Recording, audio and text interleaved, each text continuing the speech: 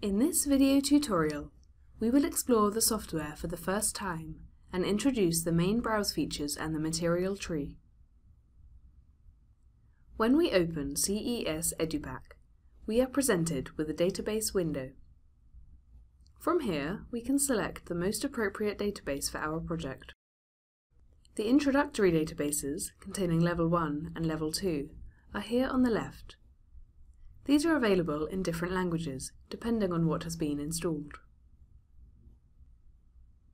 The more advanced databases, covered in other video tutorials, are here on the right. We are going to look at the introductory database Level 1 in English. So let's click on the Level 1 database. If this is your first time using CES EduPack, the First Steps page can help you get started quickly. This page highlights the main functions of the software and gives links to further support under more information. In the main toolbar, we have the option to click on the Browse, Search, or Chart Select button. We will focus on Browse in this tutorial.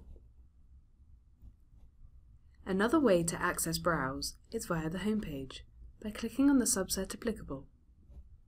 By default, we are in the Material Universe, and other tables are displayed below, such as Process Universe. These two data tables are simply a compilation of materials and processes, respectively. Let's click on the All Materials subset. The Browse panel now appears on the left. Note that if you want to change the settings, you can also do it via the drop-down menus here. Below is the structure of the materials tree.